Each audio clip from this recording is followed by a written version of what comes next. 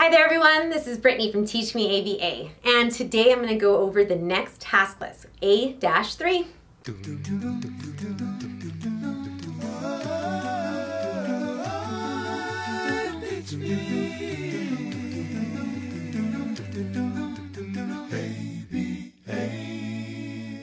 If you haven't seen the previous video that we made, it's okay. You don't necessarily have to watch all of these videos in order. I would recommend watching them in order though, because as soon as you have the basic concepts and we move up in the task list, it's all going to come together a lot easier for you. All right, so let's talk about it.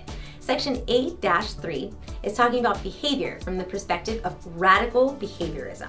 Now, this is really important because, again, when you have those fundamental concepts down, you're going to be able to move forward in the task list. So all the information I'm going to talk about today comes from the Cooper, Heron, and Heward book, and this is from the 3rd edition Applied Behavior Analysis, basically the white book that you're going to need to talk about anything ABA. So before I get into radical behaviorism, I just want to talk about behaviorism really quick. Basically, behaviorism set the stage for what we want to talk about and what we consider ABA now. So when I say that, I talk about how we're using basic research to comprise what we apply in ABA to all of our clients and all the individuals. Since the early 1900s, psychology was one of the main ways that we talked about the human mind, meaning someone's subconscious and their feelings. This is important only because when we talk about ABA, it does stem from psychology, but it does deter from it a lot, hence behaviorism. And now that we're going to talk about radical behaviorism, you're going to see why. So what B.F. Skinner essentially did when he came up with the theory and the concepts behind radical behaviorism is that he was trying to talk about how we do have these quote-unquote private events that happen. And so he defined private events as any sort of like stimuli or anything that is happening within one's body. Meaning, my stomach is growling, right? You can't necessarily hear it, but I can feel it and I can sense that it is happening within my body. So he labeled those as private events. He also talks about how he describes mentalistic views about behavior, meaning that somebody is sad.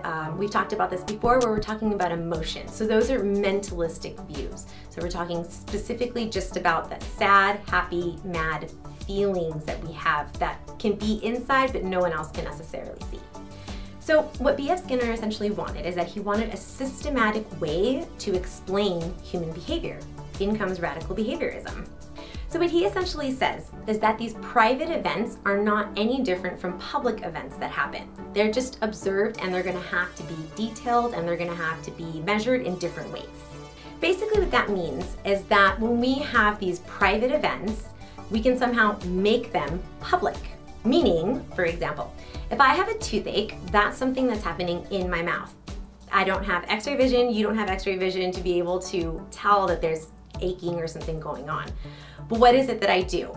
I would naturally just go ow and move my mouth around. Someone else will see that and observe it with their eyes that I have my hand on my mouth and say, you've got a toothache.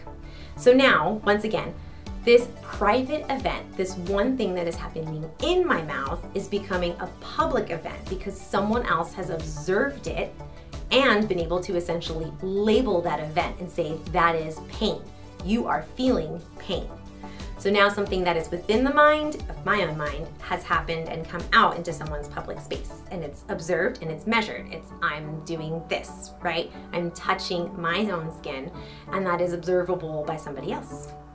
Okay, so I know that was a lot of information and hopefully it helped you out on the basics of radical behaviorism and behaviorism as a whole. Because really we're thinking about this in a form of an umbrella. There's lots of other things that need to be discussed within radical behaviorism, but I won't go into that video today. It is very, very detailed. And if anybody knows how B.F. Skinner writes, it is very difficult to decipher from. So whether you're studying for the task list or you're just someone new that happened to stumble upon radical behaviorism and ABA, I really hope that this was all informational and it gave you a little bit more of a perspective of where our basic philosophies for ABA come from. So if you've liked this video, please subscribe, comment below, ask us any questions, and then if you have even more questions, you can go ahead and take a look at our website at pnaservices.com. Once again, I'm Brittany with Teach Me ABA. Have a great day.